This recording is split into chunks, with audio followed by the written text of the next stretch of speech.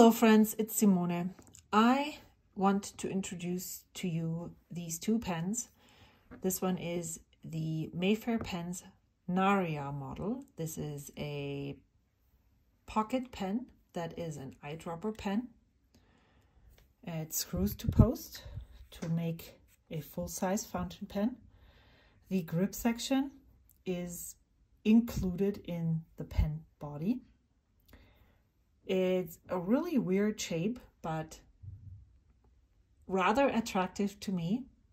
I just got this week and I have plans for this. That's the reason why I purchased it. This is the Mayfair Pens Narya model. This is a cartridge converter pen. It is a similar design to the Narya model. And I purchased this summer at the San Francisco Pen Show 2024. Now, I would like to show you some size comparisons. I want to talk about my plans for this pen, why I purchased it, and give you some measurements because I'm curious myself. So let's start. We have the Narya in the middle right here, then the Narya to the right, a TWSBI Eco over here, a Lamy Safari to the left, and then a Sharpie marker also included, so that you can see if you don't have any of these pen models. Most people know and are familiar with the size of a Sharpie. I included this here as well. Of course, the Narya as a pocket pen is the shortest pen in this lineup. The Narya, in comparison though, is the longest. I also have an Esterbrook ST just to show you what the sizes are here. Let me put that right next to the Narya. It's still, the Narya is still longer than the Esterbrook ST capped. So now let's uncap those. I do not post either the Lamy Safari nor the TWSBI Eco.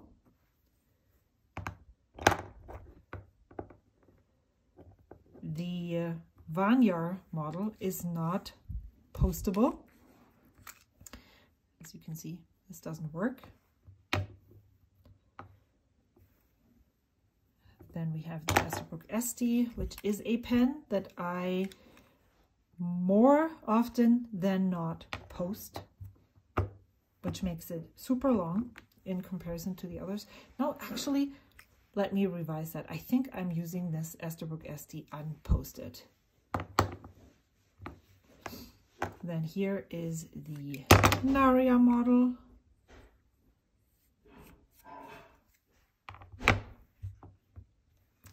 And the Sharpie.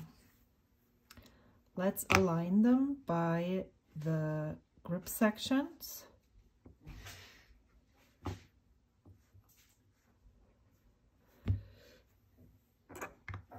The Lamy Safari as well as the TWSBI Eco both have smaller nibs than these three. All three of those take Jowo number 6 size nibs. This is how the Narya model sits in my hand.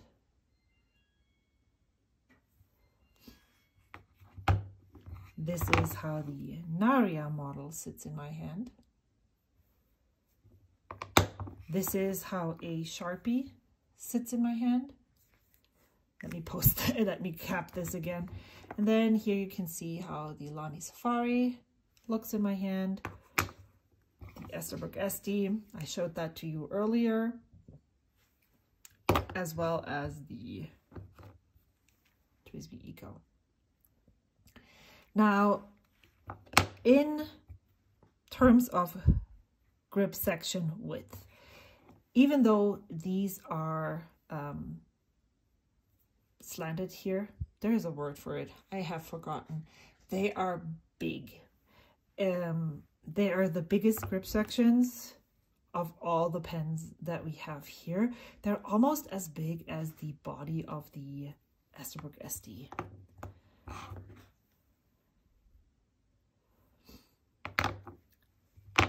Now let's measure them real quickly so that I can give you some numbers, or that I can actually write down those numbers for my pen log. I'm gonna just cap this again. This pen is actually inked. And then we'll start with measuring these pens. Length of the Narya model capped is 11.1 centimeters.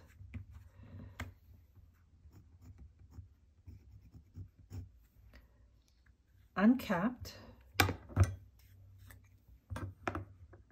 unposted, it is 9.8.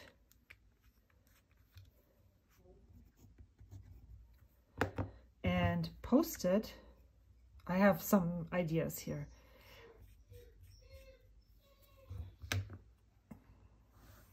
It is 13.3.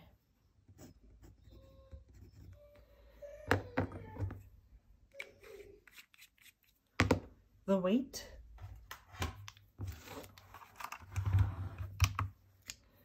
posted or capped, both of those are the same weight. Let's see, is 17 grams. And uncapped, the weight is 13.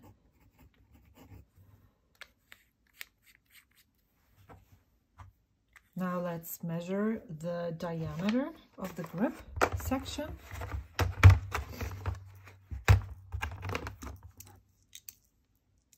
So we just saw that this was 0, and then we'll go and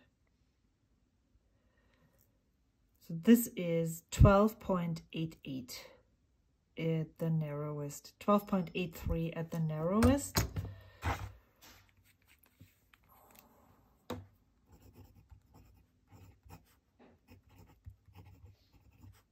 Millimeters. All right, so I am going to measure this because it feels to me in my, I feel like this is a little bit wider. Let's get this to 0 again. Okay, and then go in here. Yeah, 12.87. I don't know if I would actually notice that. Is that just, maybe it's the visual. 12.87 millimeters. Let's just quickly measure the same thing. So this capped is, I'm looking for a pen, it's right here, 24. Capped, 24 grams. Uncapped, it is 20. There is no posting, so we don't have to measure that. Then we have the length. It is 14.9 capped.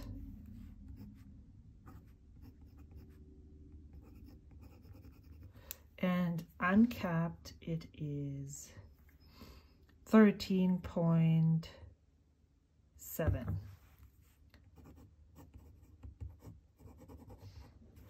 So, what do I want to do with this pen? I want to put my zoom nib on here. I can eyedropper this pen, and then I have a fun writing instruments. This purchase was basically inspired by Aziza and her Inky Messes lives. I really want some pens and pen bodies that I can use for fun stuff. Of course, I didn't have to purchase a maker pen. Probably you could also use cheaper pen models like Jinhao's, Majan, Asvin, and put those nibs on there. But I've been intrigued by this pen maker and model, and I just wanted to support him. So I did. I haven't really said anything about this body blank, which I don't know who the maker is. I believe that this is the Abigail blank by Turn Pen Co. And so let's just do it. Let me quickly tell you what I like so far about the Vanyar model that I have had for almost 2 full months now. The pen looks awesome. I really love the holographic look of these speckles in here. I have learned since then that I really like holographic glitter, glimmer stuff. I like how big the grip section is. It feels comfortable to hold. However, when I'm actually using the pen, my hand, even though this indentation here to show and indicate the grip section is very pronounced, my hand still, or my fingers still creep down to here, and then this pen becomes quite uncomfortable because this edge here is really sharp, and it hurts-ish. I also don't know really how to hold the pen well. This is how I would prefer to hold a pen. Let me show you. Like so. And then I write like this. But when I'm actually going into the motion of writing, this feels almost maybe too broad. So I'm always moving my fingers closer together and starting to hold it like this. And this is not how I would normally hold a pen. And that is why I feel like I'm creeping down. Now, why did I buy another one of them? I really don't know. I was just intrigued by the eyedropper ring, the idea of using this for fun stuff, and maybe possibly because I want to use it for fun stuff, this will not affect me as much. I will test it out and will let you know at a later date. I purchased these 2 pens for 2 different reasons, and so maybe possibly this one will work, this might not. I will need to spend a little bit more time with both of these pens.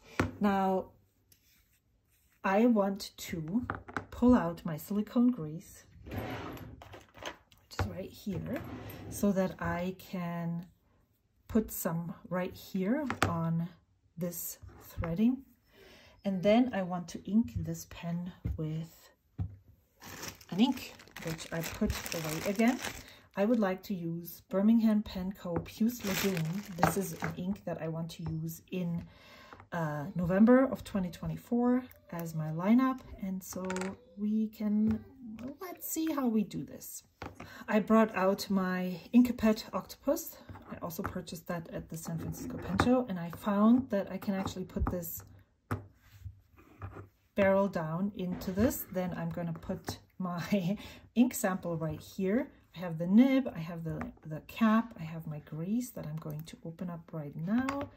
And then I have a pipette. What I'm going to do is, and I actually think I'm just going to, let's see what I'm going to do. This is almost 1.75 milliliters. Let's see how much goes in here. This almost fills the pen all the way, so I think that's enough. I'm going to set this back down here. I'm going to put a little bit of grease on my finger and then go just around the edge right here.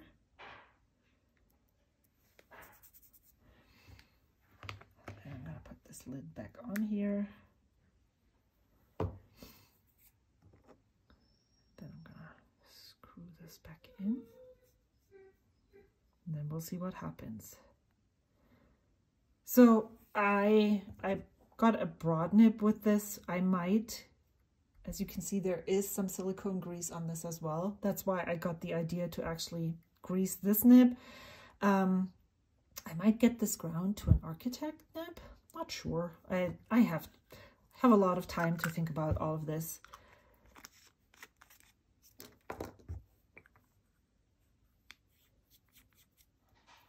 See what happens if I put this nib down. maybe I can put this here. I'll be back once this is ready to write.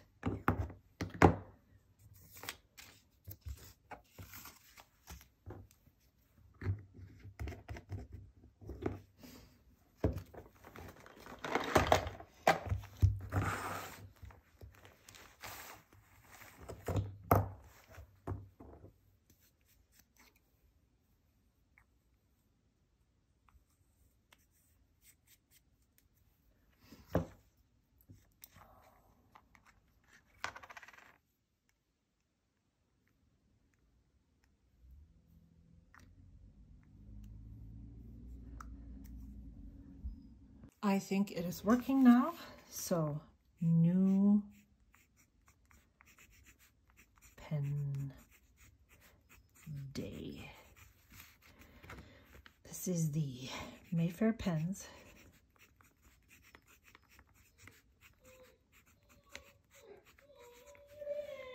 Narya in Abigail.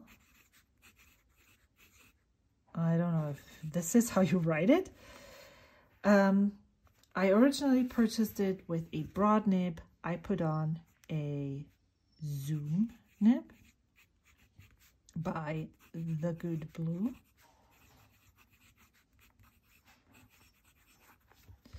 The ink that is inside here is Birmingham Pen Co. Puce Lagoon, and it does dry very similarly on Tomoe River paper. It's interesting. It is greenish when it goes down wet, and it works really well with the pen, and then it dries to this pinkish gray that also works with the pen. That is something that I didn't anticipate and intend to do. Here is how the nib writes. The zoom nib writes more broadly when it's at a lower writing angle, and more fine when it is at a higher writing angle.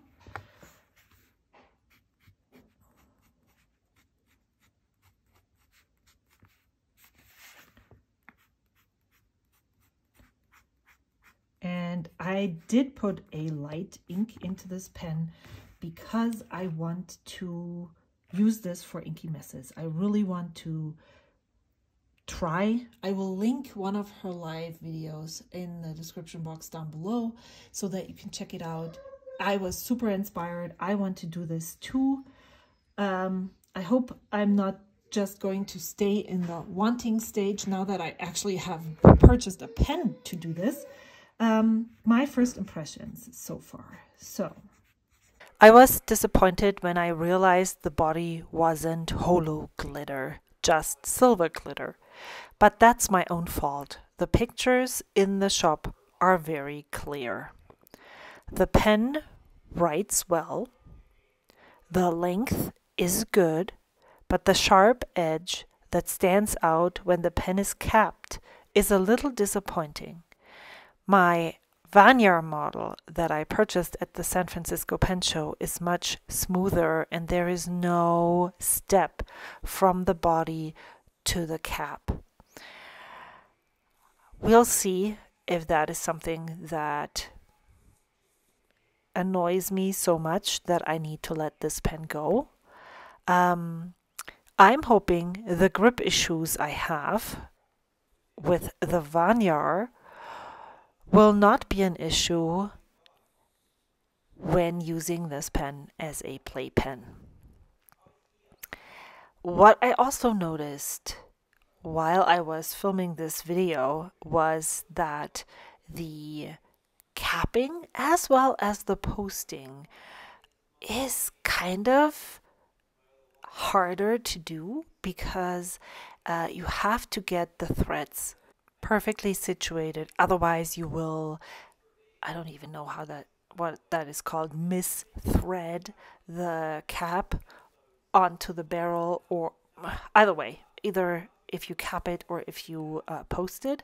That also happens to the Vanyar.